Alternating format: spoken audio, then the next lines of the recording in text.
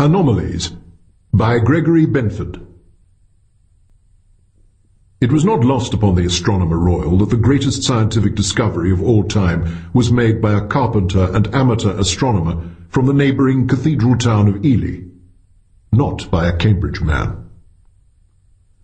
Geoffrey Carlyle had a plain directness that apparently came from his profession, a custom cabinet maker.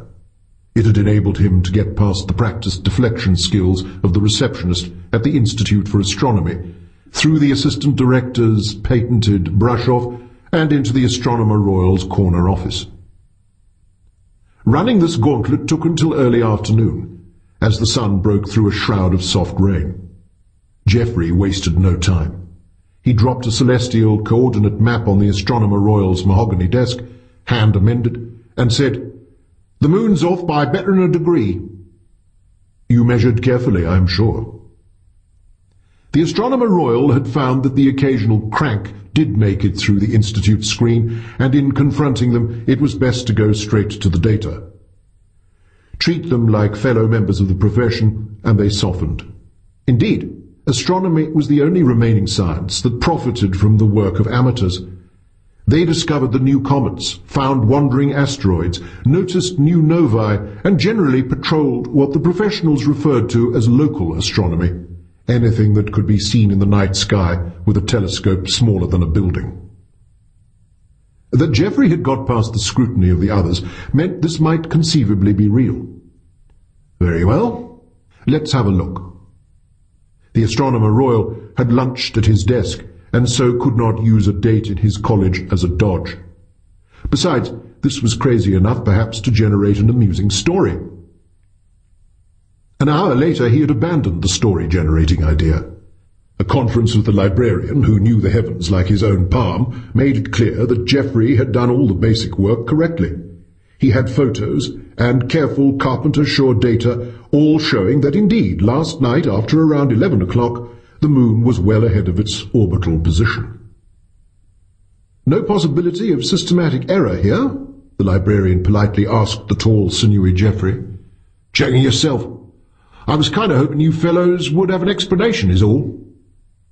The moon was not up, so the Astronomer Royal sent a quick email to Hawaii.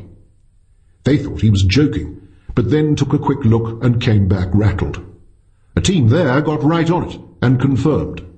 Once alerted, other observatories in Japan and Australia chimed in. "It's out of position by several of its own diameters," the Astronomer Royal mused. "Ahead of its orbit. Exactly on track." The librarian commented precisely. "The tides are off prediction as well, exactly as required by this new position. They shifted suddenly, reports say." "I don't see how this can happen," Geoffrey said quietly. "Nor I," the Astronomer Royal said. He was known for his understatement, which could masquerade as modesty, but here he could think of no way to underplay such a result. "Somebody else is bound to notice, I'd say," Geoffrey said, folding his cap in his hands. "Indeed." The Astronomer Royal suspected some subtlety had slipped by him. "Point is, sir, I want to be sure I get the credit for the discovery." "Oh, of course you shall." All amateurs ever got for their labours was their name attached to a comet or asteroid, but this was quite different. "Best we get on to the IAU, the International Astronomical Union," the Astronomer Royal said, his mind whirling. "There's a procedure for alerting all interested observers. Establish credit as well." Geoffrey waved this away. "Me? I'm just a 5-inch scope man. Don't care about much beyond the priority, sir. I mean, it's over to you fellows. What I want to know is, what's it mean?" Soon enough, as the evening news blared and the moon lifted above the European horizons again, that plaintive question sounded all about. One did not have to be a specialist to see that something major was afoot. "It all checks," the Astronomer Royal said before a forest of cameras and microphones. "The tides being off true has been noted by the naval authorities round the world as well. Somehow, in the early hours of last evening, Greenwich time, our moon accelerated in its orbit. Now it is proceeding at its normal speed, however." "Any danger to us?" one of the incisive investigative types asked. "None I can see," the Astronomer Royal deflected this mildly. "No panic headlines needed." "What caused it?" a woman's voice called from the media thicket. "We can see no object nearby, no apparent agency," the Astronomer Royal admitted. "Using what?" "We are scanning the region in all wavelengths, from radio to gamma rays. An extravagant waste, very probably, but the Astronomer Royal knew the price of not appearing properly concerned. Hand-wringing was called for at all stages. "Has this happened before?" a voice sharply asked. "Maybe we weren't told." "There are no records of any such event," the Astronomer Royal said. "Of course, 1,000 years ago, who would have noticed? The supernova that left us the Crab Nebula went unreported in Europe, though not in China, though it was plainly visible here." "What do you think, Mr. Carlyle?" a reporter probed. "As a non-specialist?" Geoffrey had hung back at the press conference, which the crowds had forced the Institute to hold on the lush green lawn outside the old observatory building. "I was just the first to notice it," he said. "That far off, pretty damned hard not to." The media mavens liked this and coaxed him further. "Well, I don't know about any new force needed to explain it. Seems to me, might as well say it's supernatural, when you don't know anything." This the crowd loved. "Super Amateur says moon is supernatural," soon appeared on a tabloid. They made a hero of Geoffrey. "As obvious as your face," says Jeff.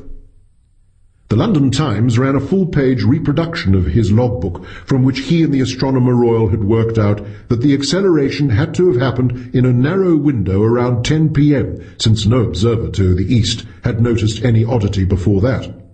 Most of Europe had been clouded over that night anyway, so Geoffrey was among the first who could have had a clear view after what the newspapers promptly termed the anomaly, as in, "Anomaly man stuns Astros."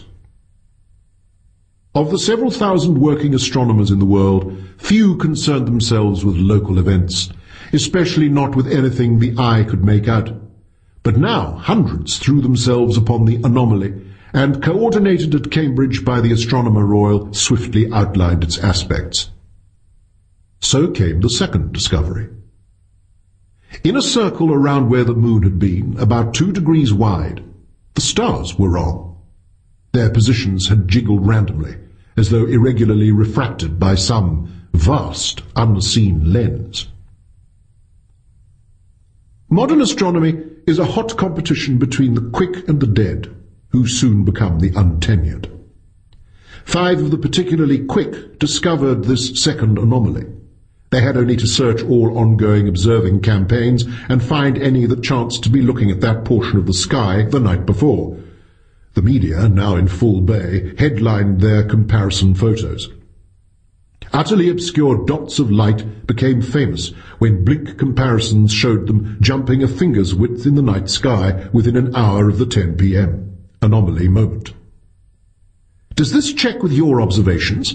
a firm-jawed commentator had demanded of Geoffrey at a hastily called meeting one day later in the auditorium at the Institute for Astronomy. They called upon him first, always. He served as an anchor amid the swift currents of astronomical detail. Hooting from the traffic jam on Madingley Road nearby nearly drowned out Geoffrey's plaintive, "I don't know, I'm a planetary man myself."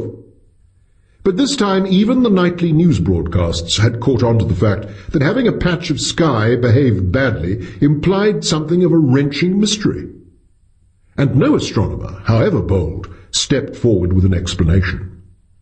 An old joke with not a little truth in it, that a theorist could explain the outcome of any experiment as long as he knew it in advance, rang true, and got repeated. The chattering class ran rife with speculation. But there was still nothing unusual visible there. Days of intense observation in all frequencies yielded nothing. Meanwhile the moon glided on in its ethereal ellipse, following precisely the equations first written down by Newton, only a mile from where the Astronomer Royal now sat, vexed with Geoffrey. "A Don at Jesus College called. Fellow I know," the Astronomer Royal said. "He wants to see us both." Geoffrey frowned. "Me?" I've been out of my depth from the start. He seems to have an idea, however. A testable one, he says. They had to take special measures to escape the media hounds. The Institute enjoys broad lawns and ample shrubbery, now being trampled by the crowds. Taking a car would guarantee being followed. The Astronomer Royal had chosen his offices here rather than in his college, out of a desire to escape the busyness of the central town. Now he found himself trapped. Geoffrey had the solution. The Institute kept bicycles for visitors, and upon 2 of these the men took a narrow tree-lined path out the back of the Institute toward town. Slipping down the cobbled streets between ancient, elegant college buildings, they went ignored by students and shoppers alike. Jesus College was a famously well-appointed college along the Cam River, approachable across its ample playing fields. The Astronomer Royal felt rather absurd to be peddling like an undergraduate, but the exercise helped clear his head. When they arrived at the rooms of Professor Wright, holder of the Wittgenstein chair, he was grateful for tea and small sandwiches with the crusts cut off, one of his favourites. Wright was a postmodern philosopher, reedy and intense. He explained in a compact, energetic way that in some sense the modern view was that reality could be profitably regarded as a computation. Geoffrey bridled at this straight away, scowling with his heavy eyebrows. It's real, not a bunch of arithmetic. Wright pointedly ignored him, turning to the Astronomer Royal.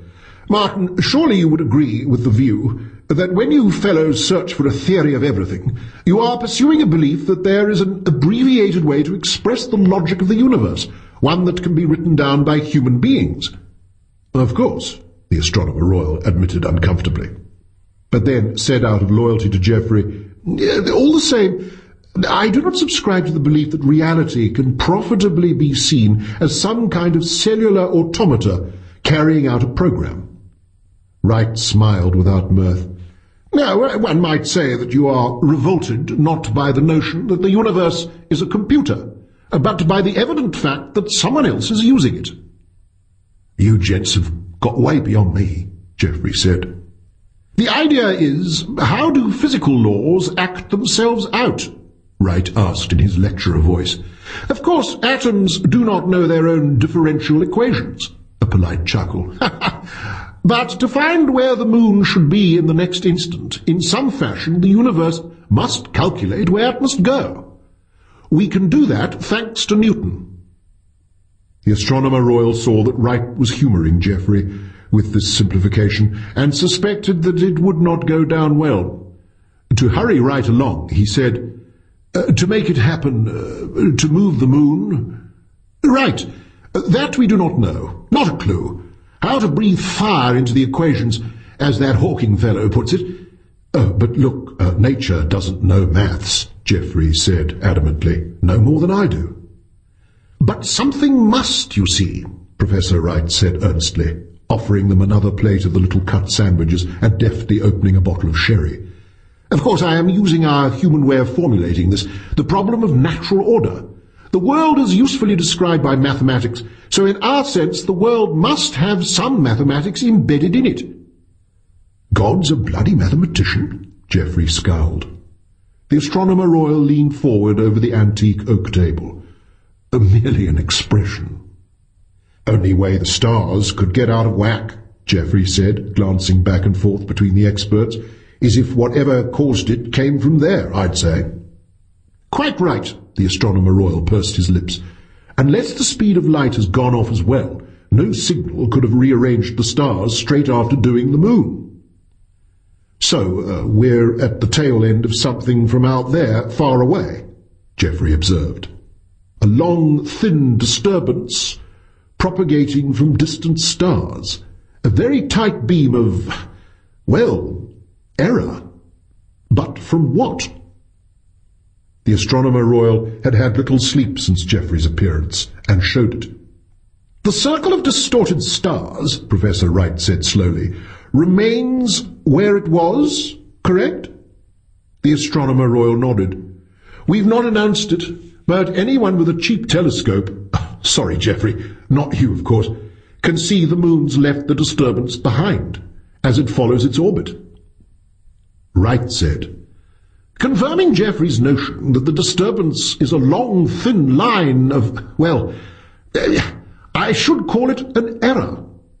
Is that what you meant by a checkable idea? The Astronomer Royal asked irritably. Not quite. Though that the two regions of error are now separating as the moon advances is consistent with a disturbance travelling from the stars to us. That is a first requirement, in my view. Your view of what? Geoffrey finally gave up handling his small sherry glass and set it down with a decisive rattle. Let me put my philosophy clearly, Wright said. If the universe is an ongoing calculation, then computational theory proves that it cannot be perfect. No such system can be free of a bug or two, as the programmers put it. Into an uncomfortable silence, Geoffrey finally inserted, Then the moon's being ahead, the stars, it's all a mistake? Wright smiled tightly. Precisely. One of immense scale, moving at the speed of light. Geoffrey's face scrunched into a mask of perplexity. And it just jumped. Our moon hopped forward a bit too far in the universal computation, just as a program advances in little leaps. Wright smiled as though this were an entirely natural idea. Another silence. The Astronomer Royal said sourly, That's mere philosophy, not physics. Ah! Wright pounced. But any universe which is a sort of analog computer must, like any decent digital one, have an error-checking program. Makes no sense otherwise. Why? Geoffrey was visibly confused, a craftsman out of his depth. Any good program, whether it is doing accounts in a bank or carrying forward the laws of the universe, must be able to correct itself. Professor Wright sat back triumphantly and swallowed a Jesus College sandwich, smacking his lips. The Astronomer Royal said, So, you predict that both the moon and the stars shall snap back, get themselves right, and at the same time, as the correction arrives here, at the speed of light. Nonsense, the Astronomer Royal said. A prediction, Professor Wright said sternly. My philosophy stands upon it. The Astronomer Royal snorted, letting his fatigue get to him. Geoffrey looked puzzled and asked a question which would later haunt them.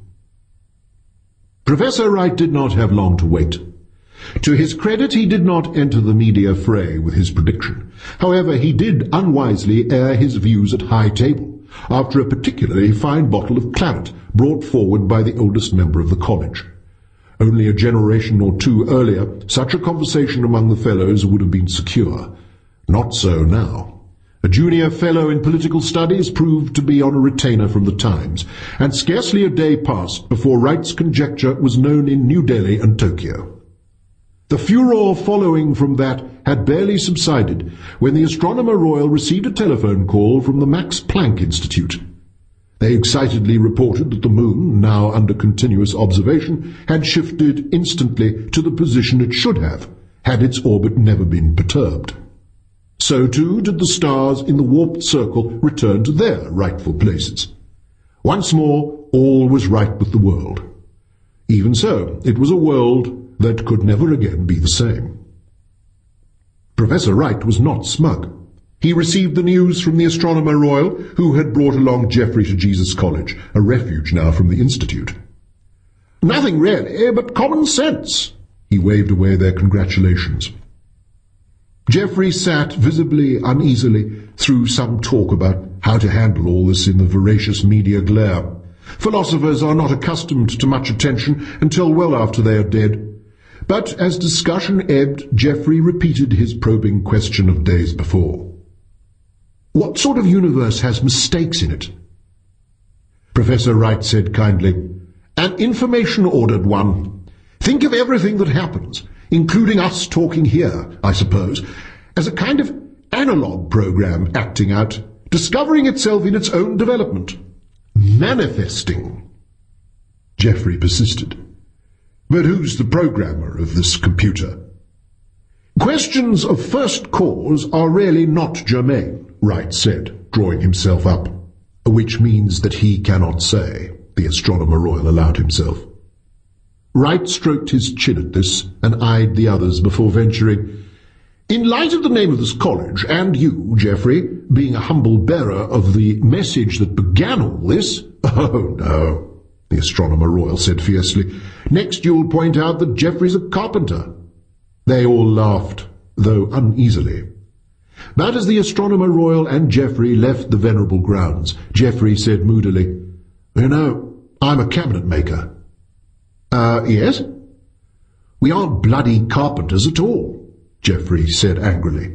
"We're craftsmen." The distinction was lost upon the Royal Astronomer, but then much else was these days.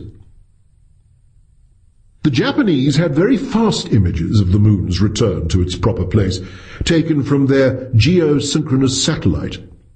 The transition did indeed proceed at very nearly the speed of light, taking a slight fraction of a second to jerk back to exactly where it should have been.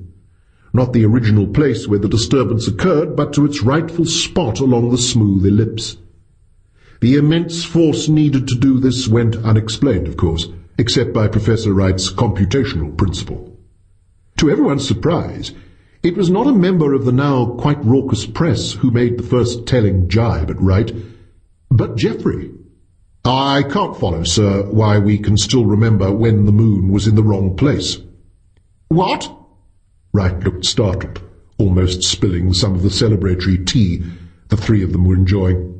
Or rather, that Wright was conspicuously relishing, while the Astronomer Royal gave a convincing impression of a man in a good mood. You see, if the error's all straightened out, why don't our memories of it get fixed too?" The two learned men froze. "We're part of the physical universe," the Astronomer Royal said wonderingly. "So why not, eh?" Wright's expression confessed his consternation. "That we haven't been, well, edited. Kind of means we're not the same as the moon, right?" Begrudgingly, Wright nodded. "So perhaps the mind that is carrying out the universe's computation cannot interfere with our other minds." "And why is that?" the Astronomer Royal a little too obviously enjoyed saying. "I haven't the slightest." Light does not always travel at the same blistering speed. Only in vacuum does it have its maximum velocity. Light emitted at the centre of the Sun, for example, which is 1,000,000 times denser than lead, finds itself absorbed by the close-packed ionized atoms there, held for a tiny sliver of a second, then released. It travels an infinitesimal distance, then is captured by yet another hot ion of the plasma, and the process repeats. The radiation random walks its way out of the solar surface. In all, the passage from the core takes many thousands of years. Once free, the photon reaches the Earth in a few minutes. Radiation from zones nearer the Sun's fiery surface takes less time because the plasma there is far less dense. That was why a full 3 months elapsed before anyone paid attention to a detail the astronomers had noticed early on and then neglected. The cone of chaos, as it was now commonly called, that had lanced in from the distant stars and deflected the moon, had gone on and intersected the Sun at a grazing angle. It had luckily missed the Earth, but that was the end of the luck. On an otherwise unremarkable morning, Geoffrey rose to begin work on a new pine cabinet. He was glad to be out of the media glare, though still troubled by the issues raised by his discovery. Professor Wright had made no progress in answering Geoffrey's persistent questions. The Astronomer Royal was busying himself with a royal commission appointed to investigate the whole affair, though no one expected a commission to actually produce an idea. Geoffrey's hope that they could find out more by measuring seemed to be at a dead end. On that fateful morning, out his bedroom window, Geoffrey saw a strange sun. Its lumpy shape he quickly studied by viewing it through his telescope with a dark glass clamped in place. He knew of the arches that occasionally rose from the corona, vast galleries of magnetic field lines bound to the plasma like bunches of wire under tension. Sprouting from the sun at a dozen spots stood twisted parodies of this, snaking in immense weaves of incandescence. He called his wife to see. Already voices in the cobbled street below were murmuring in alarm. Hanging above the open marshlands around the ancient cathedral city of Ely was a ruby sun, its grand purple arches swelling like blisters from the troubled rim. His wife's voice trembled. "Oh, what's it mean?" "I'm afraid to ask." "I thought everything got put back right." "Must be more complicated somehow." "Or a judgment." In his wife's severe frown he saw an eternal human impulse, to read meaning into the physical world, and a moral message as well. He thought of the swirl of atoms in the sun, all moving along their hammering trajectories, immensely complicated. The spike of error must have moved them all, and the later spike of correction could not somehow undo the damage. Erasing such detail must be impossible. So even the mechanism that drove the universal computation had its limits. Whatever you call it, Geoffrey mused, the agency that made order also made error, and could not cover its tracks completely. "Wonder what it means," he whispered. The line of error had done its work. Plumes rose like angry necklaces from the blazing rim of the star whose fate governed all intelligence within the solar system. Thus began a time marked not only by vast disaster, but by the founding of a wholly new science. Only later, once studies were restored at Cambridge University and Jesus College was rebuilt in a period of relative calm, did this new science and philosophy, for now the two were always linked, acquire a name: the field of empirical theology.